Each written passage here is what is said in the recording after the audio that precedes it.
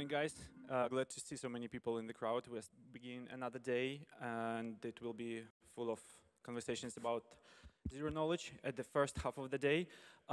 Small announcement, we have live stream right now happening, so if you have communities, friends who are not here with us in Prague, please encourage them to go to live.ethprague.com and they can watch, and if they get a token, so they can connect their wallet and have a question asked, and then participate in quadratic voting. It's a bit complicated thing to get the token, so if you need this token, please reach me, and I will explain how to get it. So, and thank you for showing up so early. We will now have a very cool conversation about the zero knowledge protocols for dummies, right? For people who really do not understand how it works, and give a round of applause to Daniel Lumi, who is going to explain this topic to you. Thank you. Let's go. Hey, good morning, everyone. How you doing? Awake yet? I'm not. So first of all, welcome to my speech on Zero Knowledge Proofs 101. What is ZK and why should you care? A little bit about me. My name is Daniel Lumi. I'm a researcher and consultant specializing in ZK, L2s, privacy, and DAOs.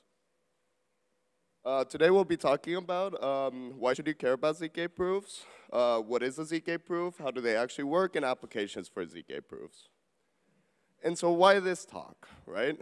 ZK is essentially a PhD level mathematics. It's like a PhD on a PhD, right?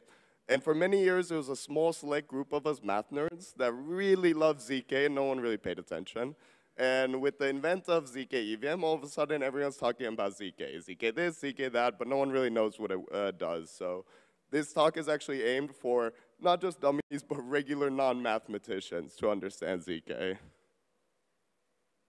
So maybe you go to one of my friends, one of the cryptographers, and you ask them what is ZK, and they essentially start talking about polynomial commitments or Frey-based recursion, right?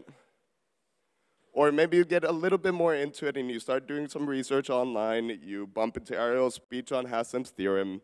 He tends to forget that most people don't have PhDs in mathematics. Or maybe you just follow some shitty YouTuber and he says, you can make money on ZK. Please don't sue me, BitBoy. So why should you care about ZKs? It's a new field of math. That's very exciting. Come on. But you might say, OK, I like math, but who studies it for fun? Or you might just say, fuck math. I don't want to learn that. ZKs are very cool, OK? Stay tuned. Hopefully, I'll get you excited for them. And just to get you a little bit of context for this, Vitalik recently said on Bankos that he thinks ZK snarks are as big of a deal as blockchain. And I actually disagree with him. It's a new field of mathematics. I think it's much bigger than blockchain. Ooh, I disagreed with Vitalik. What? Come at me, buff bro. So algebra in the beginning, right? A couple thousand years ago when we invented what's considered the modern form of algebra, there were some farmers that thought, great, I can farm carrots a bit more efficiently. Or I can calculate the largest common denominator of a square to figure out what size the tile on a floor should be. But thousands of years later, algebra is literally everything we do, right? We couldn't have gone to space. We couldn't have manufacturing. We couldn't build buildings the way we do. We would not have definitely blockchain or internet, right? And proofs actually have existed for a long time, right? You learned this in school. But previously, proofs, to prove any single thing, you had to have this massive book of calculations just proving that that conjecture is true. Around 2016 to 2018, we invented the first form of what's called non-interactive generalized ZK proofs, right? It's a new field of math. When were you last around when they invented a new field of math? Come on, that's very exciting, right? And so today we're the farmer, and we think, great, we can make Ethereum a bit faster. Or great, we can log into a website without showing a password. But thousands of years from now, they'll be talking about the moment that we first invented interactive generalized ZK proofs. So what is actual ZK proof?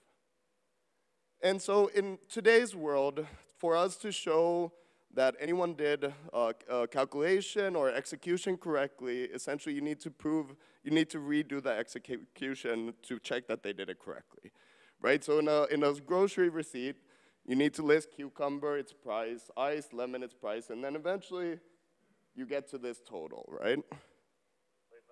In the zero-knowledge paradigm, you don't need to show any of your execution, right? You can just show the total, and people know for a fact that you calculated it correctly, right? So ZK is a new field of cryptographic proofs that essentially one party, the prover, can show to another party, the verifier, that they did calculations or execution correctly without actually showing them how they did it.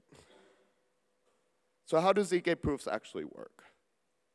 And here's some examples. The most common example is Where's Waldo? This French game, you try to find Waldo in there.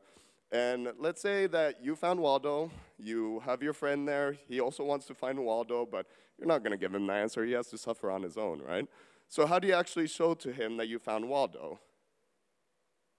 Try to find Waldo. He's there. It took me a really long time to find Waldo for this example. I sat there for like an hour. Oops, hold on, I think I went too far. Yeah, so how do you actually show to him that you found him, right? You can cut out the picture of Waldo, and then you can send it to your friend, the verifier, and he can check you found Waldo. But I actually don't like this example. It's the classical one. It's kind of confusing.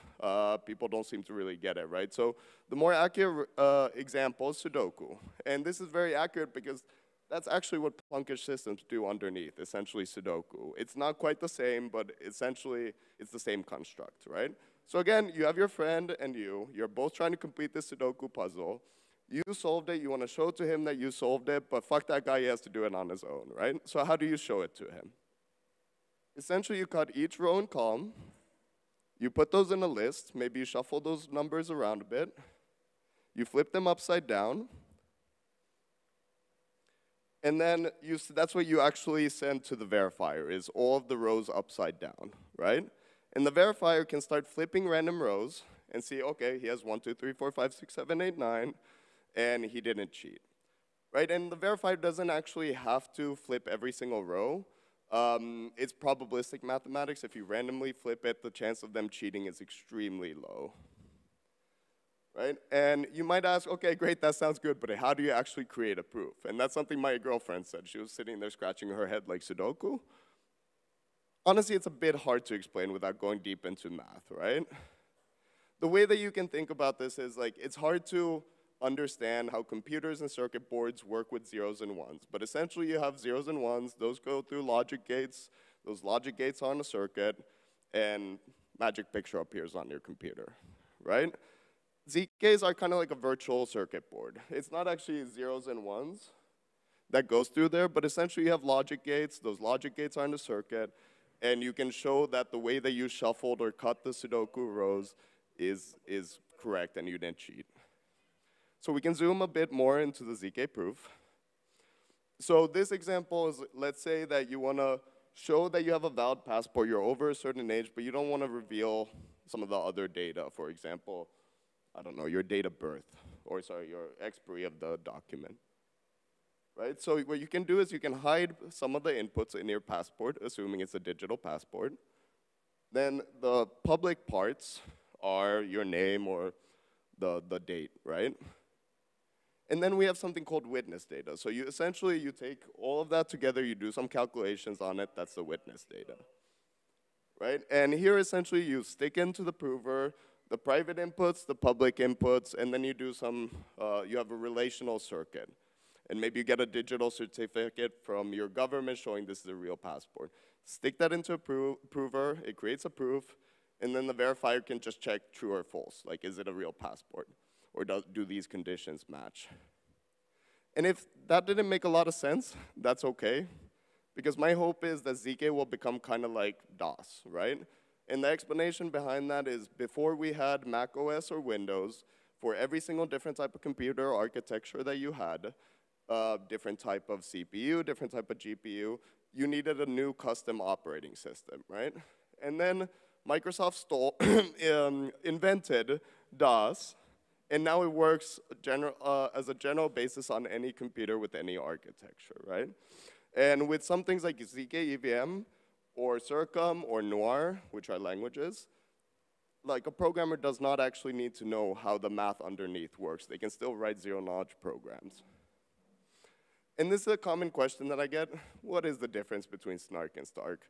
And honestly, it doesn't really matter for you. The reality is Snarks are much cheaper to verify on Ethereum. They're harder to prove, but they're cheaper to verify. And that's a good thing because transactions on Ethereum are very expensive, right? Starks are more expensive to verify, but they're cheaper to prove. And the important thing that you really need to know is Snarks use something called elliptic curves. Those are not quantum resistant or quantum computer resistant. Starks essentially use collision resistant hashes, which at least for now we've not figured out a way to essentially break with quantum computers. Starks are scalable, transparent arguments of knowledge. Snarks are succinct, non-interactive arguments of knowledge. So here's some applications for ZK and how it'll actually change the world. So the first and most important thing that you really need to know about ZK in general is its verifiable computation, right? And here's just kind of explanation on that. So here's how current blockchains work, like Ethereum or Bitcoin or some of the shittier ones. Every operator in that network needs to re-execute every single transaction that comes in, right? If they don't, we can't form consensus around what the truth of the blockchain is, right? So let's say you have a network with 3,000 nodes.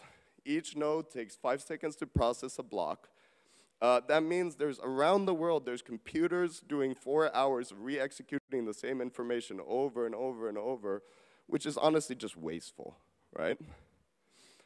ZK is a new paradigm in computing where essentially, no, you don't need to re-execute it. You can just verify that the one person did their job. They cannot lie, so if you check the proof, you know for a fact that they did the computation correctly without consensus, right? So you could actually have Bitcoin, instead of having 16,000 nodes re-executing over and over again and playing this really power-hungry game, you could have one node that verifies, and you get the same level of security, right? Maybe you want more than one. Maybe you could have 10 or more in case, because if the one fails, essentially there's a liveness failure. There's not a security failure, but a liveness failure. And everyone else on the network just verifies, they did it, okay, fine. So the most common use that people in blockchain know for ZK is scaling, right? And here's kind of how current blockchain works, right? The more transactions you get into a block, each of these white dots is another transaction, that you linearly have more work to do to process that block, right? But the problem is we want like a MacBook to be able to run this network so it can be decentralized, right? So Ethereum and Bitcoin propose or enforce something called a block limit, right? And Ethereum, it's around 30 million gas. In this way, in every block, you can make sure that a specific type of computer or a cheap enough computer can actually execute that block. In ZK, it's a bit different, right? The one prover, the more transactions you get, it scales quasi-linear. It's close to linear. It's actually a bit more, but essentially you can have one supercomputer, or just a normal server, doing blocks, right? And executing all the transactions.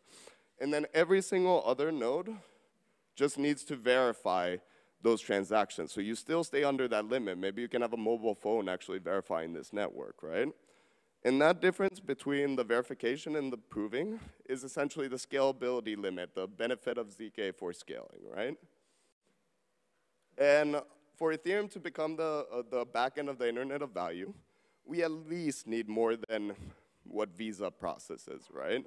And Visa processes 20 to 60,000 transactions per second. So here's sort of how much ZK can scale Ethereum, for example. And this is a bit exaggerated. It's actually taking into consideration a lot of optimizations in the future. But essentially, today, Ethereum processes 15 to 30 transactions per second. With one ZKL2, you essentially get a 10 to 100x scale on top of it, right? Maybe you get 3,000 transactions. After we have something called proto-dank sharding, which is Ethereum's plan for essentially providing more data in each block, you get another 10 to 100x scalability. So now you have like 3,000 transactions per second, right? And with full dank sharding, we'll get actually probably around 10 to 100x more, right? And the thing to note is that's for one L2, right? We also have Arbitrum and Optimism, ZK Sync, and Scroll, and all of these other things, right? And then there's this idea of fractal scaling, right? Or for Optimism, they call it hyperchain, right? And the idea is we can keep building layers on top of that. And with each layer, you get another order of magnitude more scalability, right? And that's like at that point with a couple of L2s and some L3s, we're already over 60,000 transactions per second. And the important thing to note about this is, unlike some blockchains, Solana, some blockchains, this is sustainable scaling, right? You only need that one prover to actually execute those transactions. And even if the prover goes down, it's not a security incident, it's a liveness failure, right? And with some optimizations like data and transaction compression, us making the provers more efficient, we'll actually scale the blockchain even more. And I do have a speech coming out, probably in Paris, for scaling ETH. It's supposed to have quotes infinitely, but it didn't fit on the slide. How do we essentially scale ETH infinitely without having issues with the UX across all these L3s and without having liquidity fragmentation? Another example for ZK is for the purpose of interoperability, right? So example of this is ZK like client bridge, right? And essentially it provides you, like ZK IBC, it provides you minimal trust assumptions outside of the consensus of the two blockchains, right? And it essentially allows you slightly safer bridging between cross-chain applications. An important thing to note on this, though, is it's still not secure. Essentially, you need to verify the state of Ethereum on Solana, for example, for it to be a secure transaction. And to do that, to make sure that someone didn't just fork Ethereum and say this is the truth, you need to verify every single validator signature, which is like 400,000 signatures. Good luck submitting that onto Solana, right? So people take shortcuts or have multi-sigs or other things testifying which is the correct version of Ethereum. In the fractal landscape, we also have something called hyperbridges. And the idea of every one of those L2s, L3s, L4s use exactly the same circuit for bridging. So now you actually have, as long as the L2 bridge is secure, all of those other bridges are completely secure without having any additional trust assumptions. So it's much safer bridging. And the nice thing is, like, for example, on ZK Sync, there's one common bridge. So if you want to get from like somewhere up here to over here, you don't need to bridge it all the way down. You can essentially do some math like accounting and just change the location down here where the assets are. So it just appears from here to here. An important part of blockchains, one of the main reasons why we have Ethereum, is called atomic composability. The idea is one contract can trigger another contract in the same transaction, right? And with cross-chain world of having Solana or Ethereum, we can't really have atomic composability, right? There's always going to be additional trust assumptions. With ZK, in the L2, L3 world, we can essentially have from Arbitrum to ZK Sync a sort of pseudo-atomic composability where you bridge through L1 and you can trigger a transaction asynchronously. With something called shared sequencers, which I'm working on with projects right now, maybe in ZK Sync, you could essentially have atomic composability between all of the L3. So you could trigger one contract from one L3 directly on another one in the same block. I do have a whole speech on the next generation of safer cross-chain bridges and how all bridges still suck, which is actually surprisingly important for the community because they don't understand the security assumptions they're taking. ZK is also very useful for identity. So currently, for signing up for any application, random website, random porn site, like any app, you have to provide all of your information, or at least your email address, a password. And this isn't great because if any one of those websites or applications gets hacked or sells your information, you're doxxed. Not even in like the anonymous way, it's just like this affects everyone in the world. And currently the way that you prove, for example, you're over 18, is you send them the user's 32, right? And this isn't great because, again, any one of those gets hacked or they just choose to sell that information. People know this person is 32. With ZK, essentially, we can create a proof of a digital, like driver's license, showing just the users over 18. And still, now this website will still store the fact that they're over 18, but you could be 100, you could be 72, so it's a lot less useful information. Same thing for a country. Maybe you have to show that you're a Finnish citizen so you can use that exchange. With ZK, we can essentially just show that this person's not from a sanctioned country. Again, less useful information. There's a lot of countries in the world. Or maybe you go to a Bored Ape party. Right now, the way that you do it is you actually show which Bored Ape NFT you have, which isn't great because maybe you bought that on the wrong wallet and now everyone sees all of your financial history. With ZK, you can just show a proof of membership that you have an NFT which belongs to a set, and now you can enter the party and you can choose whether you want to actually give that to your friends or not, which one you have. And like all of these identity things kind of lead to this example of one KYC, one identity to rule them all, right?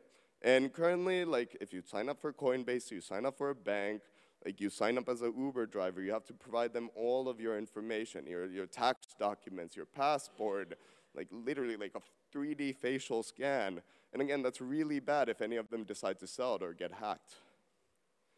With ZK, maybe your bank or your government could attest to the fact that this is a legal person, they pay their taxes, and then you just send the proof to Coinbase or Binance or to buy a house, or maybe you could have a Tornado Cash where you actually have privacy and you could actually show the fact that you're not a hacker or money launderer, right?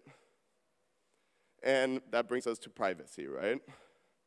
Important note here is ZK does not essentially mean privacy. It can be used for privacy, but most of these implementations like Starkware or Polygon ZK EVM are not actually private blockchains, right? And in this case, think of ZK zero knowledge as the fact that it's verifiable computation. You don't have to show all of your work. You can just see that the state is correct. But it can be used for privacy, right? So an example of this, again, if you sign up for any website, most of us don't change passwords for every website. You should, you really should, but most of us don't, right? So if any one of those websites gets hacked, they can take your email and password and literally like log into all of your other services. And the reality is 81% of all hacking incidents is this. They hacked a random website you signed up for 15 years ago, and now they can get into your bank and everything else. So this is the way we currently do it, right? You send your password to the website server. If they're dumb, they store it in plain text. Happens more than you would think. If they're a little bit smarter, they store it as a hash, right? If it's plain text, anyone can hack their database, they get your password. If it's a hash, they can essentially hack into the server and just wait as people log in, and they collect everyone's passwords. With ZK, essentially, they just store like a user ID and essentially an output of a ZK proof, and you can essentially sign on your own computer your email and password combination, just send the proof to the server, and the server never knows your password or email. Or maybe if you want if they want your email, you can send that, but not the password. It can also be used as a privacy blockchain, right? And essentially, privacy blockchain, unlike Ethereum or Bitcoin, you can't really view the balances or the transactions of other people. It does this by obfuscating either the amounts that you're sending, who you're sending to, and it kind of depends on the implementation, right? An example of this is Aztec ZK Money, right? They actually closed their current version. They're coming out with a new version. And there are other ways to do private blockchains, such as like fully homomorphic encryption or Intel SGX or even an MPC. But at the moment, ZK is much better. And in the future, maybe FHE in combination with ZK will be the solution. And this is, again, how public blockchains work. So in Ethereum or Bitcoin, you have to send your transaction, who you're sending it to, your amount, and every single node on that network processes it. So it's public, right?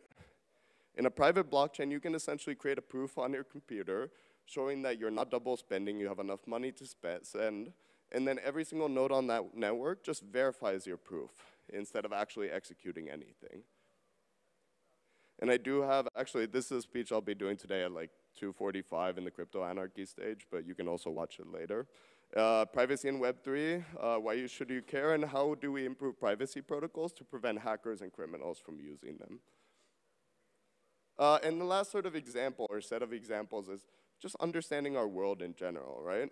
And every time we discover a new field of mathematics, we start understanding the world around us better, right? We start understanding maybe the sun doesn't rotate around us, or how a shell is formed, or how to make medicine, right? And they're essential to the development of the world. Everything we've come up with, any sort of modern technology we have, is completely based on mathematics. And a silly example of this is we could not make a pencil without knowing algebra and chemistry and a bit of physics, because that took hundreds of years to develop through chemical compounds. The wood is a very specific formulation of wood. The rubber is an incredibly complex chemical product, right? And the idea is, like, it doesn't just apply to blockchain. It applies to everything in the world, right? Like, maybe for cameras, in this modern day where there's deep fakes, right? And maybe Trump grabs another pussy and you can't, no, fake news, deep fake, right? You can have a camera with a trusted sensor attesting to where it was taken, the time it was taken, right? But that's not the image we're gonna put on, because that's gonna probably be a raw image. Maybe you need to scale that down, or crop it, or put a filter over it. You can create a ZK proof of any of these transitions, proving that this is still the original image and this actually happened, right? Or maybe you could have some sort of proof of storage in clouds. I won't go into that one, but it's actually quite an exciting field. Or maybe we could speed up computers by making like a cache layer, so the CPU or GPU never have to re-execute the same transaction or same calculation over and over. Or machine learning models, like maybe Google doesn't have to trust their data center providers to actually run the machine learning model correctly. They can actually just prove that they ran it correctly and they're not just being lazy and lying. Or we could prove that data for a machine learning model is not copyrighted material, right? The last two examples are a bit more theoretical. There was a paper essentially where cryptography might actually help us understand black holes rather than just normal mathematics, like actual cryptography. Maybe it makes us understand black holes, right? Or maybe it makes us understand quantum entanglement. The point of this speech is, math is very cool. Like, yay! No, just kidding. Whether you like math or not, ZK will be around. It'll change the world around you, so it's worth paying attention to. Thanks for caring about ZK. Hopefully you did not fall asleep like most people explaining ZK. And again, you can follow me on Twitter at ZKLumi.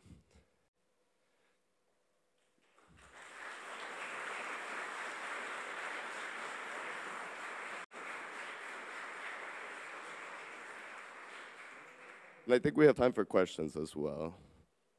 I'm not actually sure how much time we have. 10 minutes, cool. Any questions for the session? Yeah. Daniel, awesome talk. Thanks so much. You helped me a lot understand the space better. How far are we away from the DOS? What's your gut feeling? Yeah. So when do we see browser integrations, OS integrations, when this is more than blockchain? So cryptography is always about an incentive model, right? So in blockchain, we have a lot of incentive to use zero-knowledge proofs because it provides us privacy or scales something that really can't be scaled currently, right? So there are some other applications. Honestly, it's a community push, right? Like ChatGPT is already in trouble, or some of these like AIs are in trouble for making a fake version of Drake's song, right? And he's pissed. He's probably going to sue them. So maybe they can create a ZK proof of the source of each query to show, okay, we didn't train it on Drake's songs. It's a derivative work. It's a legal version. It'll be some time before it becomes mainstream adopted. That being said, it's progressed an incredible amount in the last few years because of the billions of dollars that are in blockchain. It really provides really good incentive to develop the tooling and the math primitives behind ZK.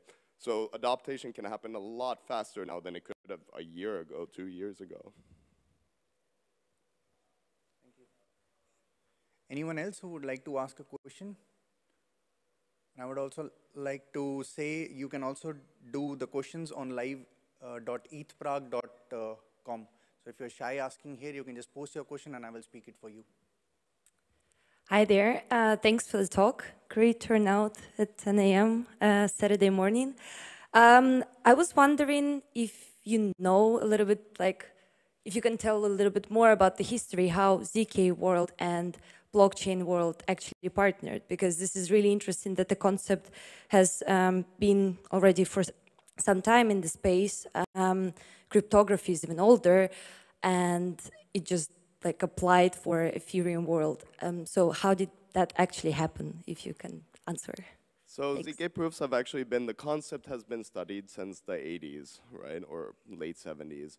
And the problem with the versions back then was the fact that it had to be interactive. So the prover had to be online when the verifier was checking that this computation was done correctly. So that's not great because maybe they did the proof 10 years ago, right? In around 2016 to 2018, Eli Ben Sasson essentially invented the first non-interactive version that's generalized.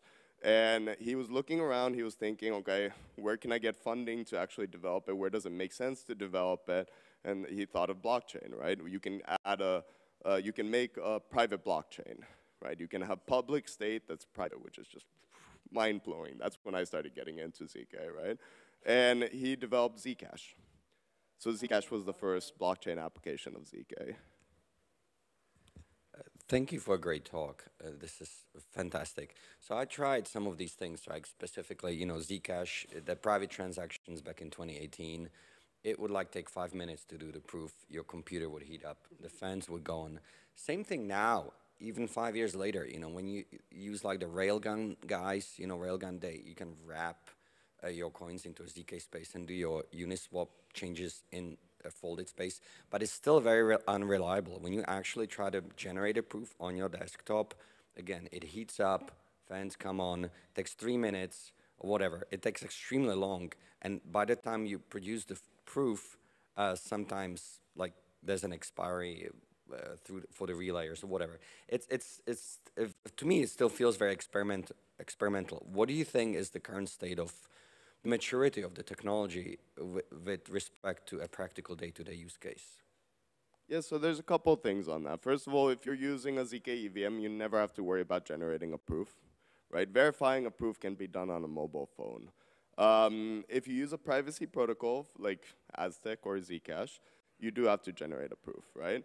Right now, like Aztec on my MacBook, and I do have a relatively high-end MacBook, took a couple seconds to generate. That's not most people in the world, though, right?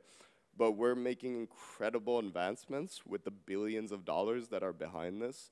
And it's getting faster and faster to prove. Like some Plunky 3 is very exciting, or there's a lot of new hyperplunk. There's too many plunks. They're getting a lot faster to prove. And we're sticking stupid amounts of money into it.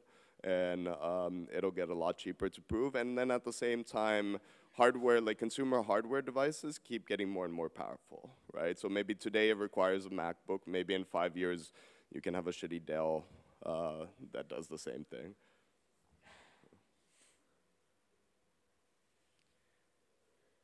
Okay, we have one question which you have partially also answered here. Where would you see the ZK getting real adoption in businesses and industries? Any trend example that are your favorite that you would like to share?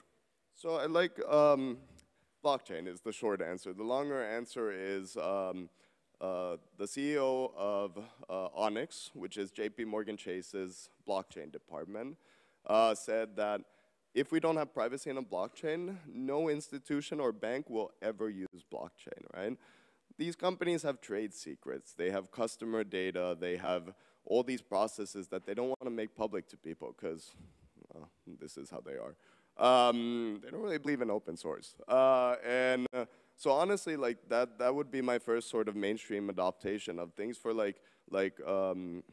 essentially tracking the supply chain. It gets much more efficient in blockchain than in like current applications. And that's like a 10x improvement rather than a 1.1x improvement, like Vitalik said. And I think that's kind of institutional adaptation will be the first major use of ZK. And then the other thing is like, again, Twitter showing that they actually use the algorithm that they posted rather than posting a random algorithm and then using something else behind. Cool. Yeah. Thanks for a great talk. I think you have a bit less people than Vitalik yesterday.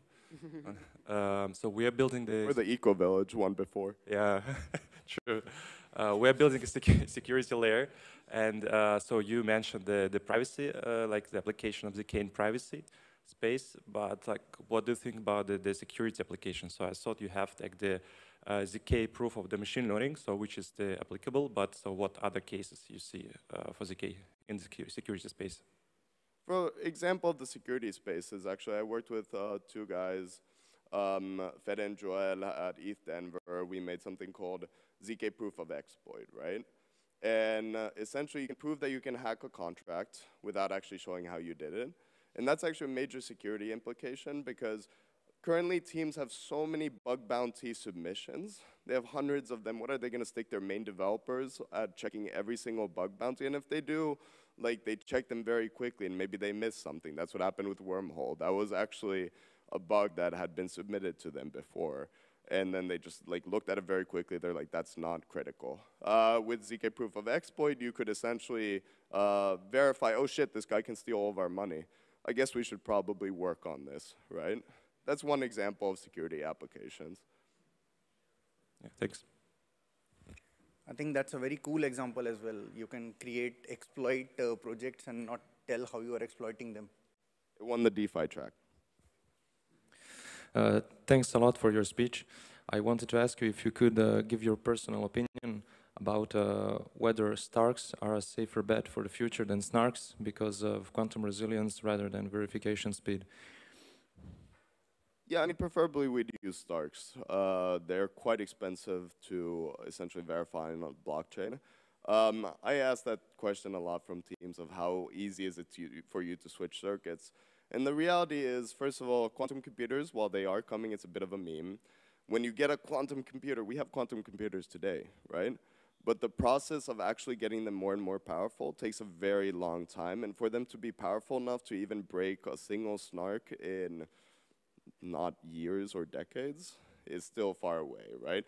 But maybe China's working on something in the background, we don't know. They are. I mean, the US is too, everyone is. I do think that purely from a point of view of building for the future, it is better to use Starks.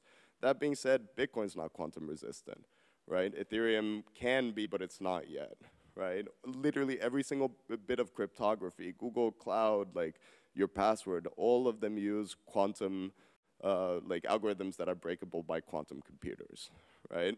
So we have a lot bigger problems at that point too. I don't disagree that blockchain would maybe make the most sense financially to attack first, but honestly, I think it's going to be a very long time before we actually get to the point that we really need to be scared of that. But I do encourage people like investing more in Starks, doing some of the advancements in Starks that we can do with elliptic curves and Snarks, and just kind of progressing that field to the point that it can use mainstream adaptation in blockchains. Thank you. Thank you. So just one last question, otherwise I will move on. Let's go there.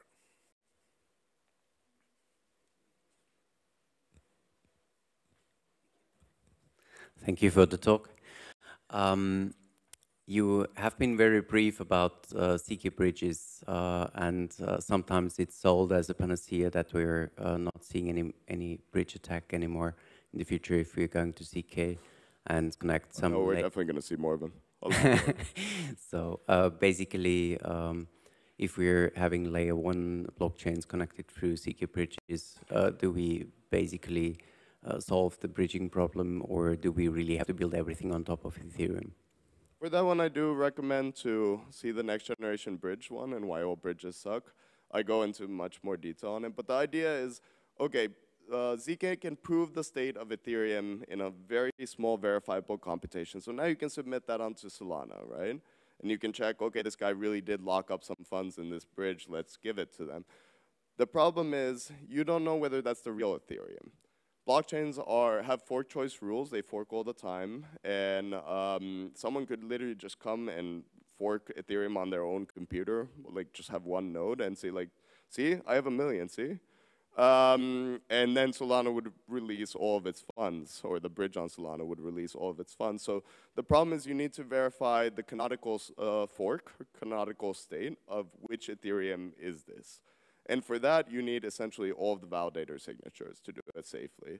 And that's not going to be possible, right? So you still essentially, like, the ZK part is sound. That works great. The problem is for attesting to the right state, you need either all the attestations or most of these ZK bridges use like a small committee, so it becomes a multi-sig bridge again. But you could basically put the risk on the liquidity providers on the each side, and basically have through the fee mechanism cover for possible wrong choices on the other side, right?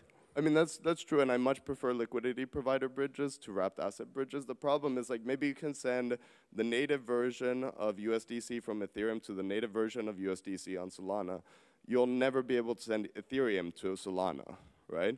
That always has to be a wrapped asset because Ethereum doesn't exist on Solana, right? So then you have these assets, you think you're holding Ethereum there, someone just quickly forks Ethereum because maybe now there's billions of Ethereum on Solana and they just ran away with billions, right? So wrapped assets are still going to be an issue, and even liquidity providers, like I would not provide liquidity to these kind of bridges.